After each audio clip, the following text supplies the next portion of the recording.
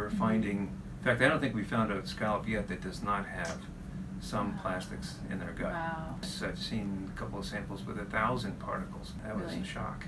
I thought it was contamination. With a system as complicated as all these bacteria in the human mouth, if you do that, if you image just sort of random fields of view, you're going to get a random result, right?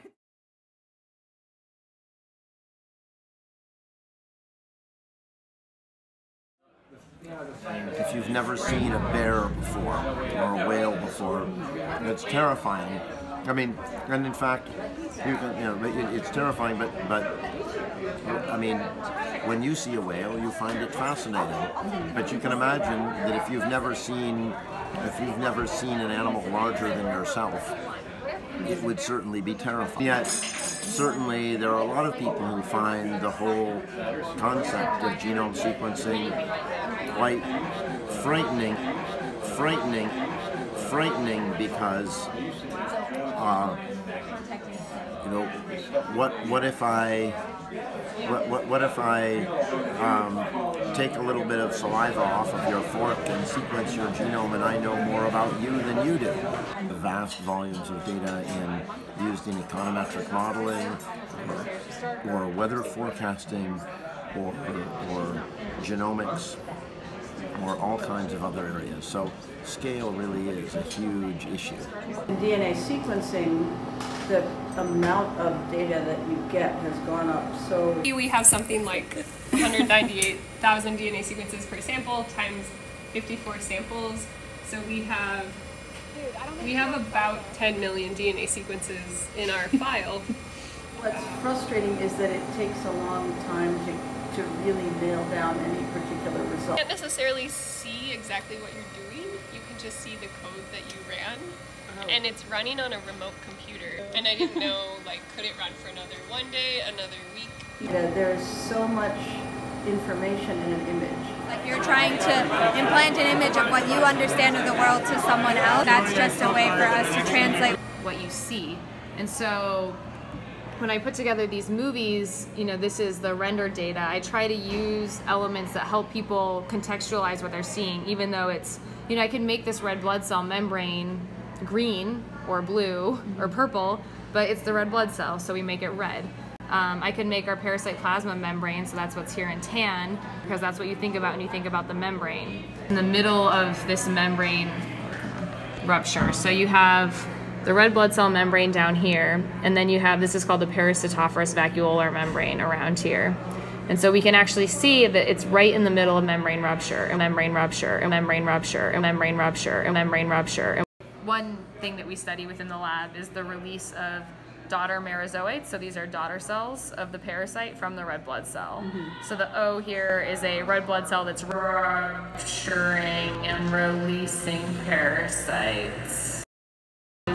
We could just start the movie and I could show you everything and spin it around, but it's really hard to get a grasp of what's actually to what we can understand, and knowing that that's not the reality, but our interpretation. To figure out where you might be being deceived by the data and think of controls that can help you be sure that what you're seeing is real, right?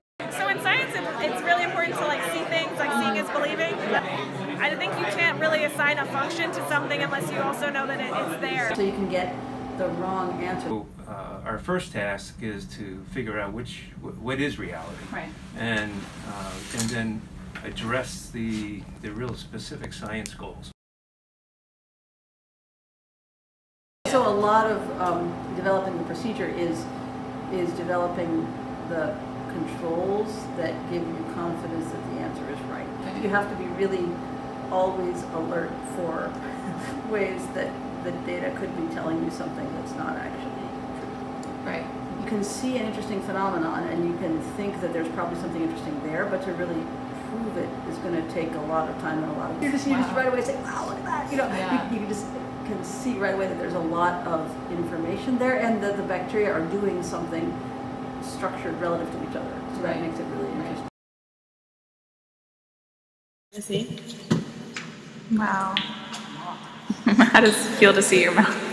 and says it too. When we wanted to apply it to real bacterial communities, we started with the mouth, the human mouth. Turned out also to have all sorts of amazing spatial structure, as you can see. Right. This imaging is much slower, so it's looking at the same community, but in a much more low throughput way. Low throughput is we have to sit here, pick a field of view, focus on it, you know, adjust the microscopy settings, get the picture, right? And all I can do is go in and see, you know, we can see that there's 100 different blobs on the slide, and we have time to take pictures of 5 of them. Even just when you first look in the microscope and you see these little glowing objects.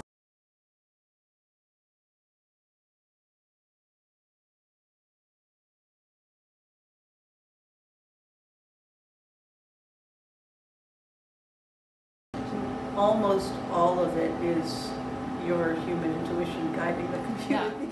Yeah. I wonder what's in someone's mouth. Actually, I know what's in someone's mouth. I wonder what's in someone's mouth. Actually, I know what's in someone's mouth. So yeah, so as we're moving through the data, you're seeing this parasite, and it can be hard for us to, you know, even for me, if you're moving through and you're trying to count. We really need to know where the plastics are. It's not at the surface. It's someplace else. They're probably scattered through the mid-water. On average, plastics are pretty rare.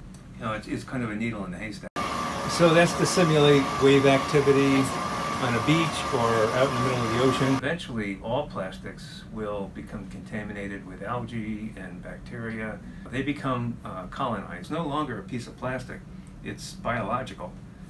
So very small organisms that are feeding on these plastic particles are then eaten by a suspension feeder like a copepod, and a copepod kind of gets eaten by a fish, and all the plastics in its gut just keeps transferring up the food chain and magnified to the point where now the fish is loaded with plastics. One of the projects I'm working on is looking at microplastics that are taken up by sea scallops, and then analyzing different tissues, the gut and the gonad, the meat, the velum around the outside, to see if, first of all, are plastics taken up, and if they are taken up, are they transported to different tissues in a way that perhaps humans would be exposed to them.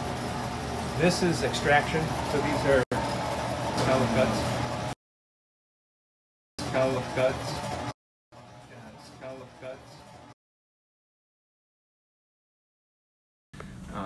You have to have a method to extract the particles from the tissues. We use very strong bases or a strong acid that digests the material. It leaves kind of a gooey residue, diatomaceous ooze.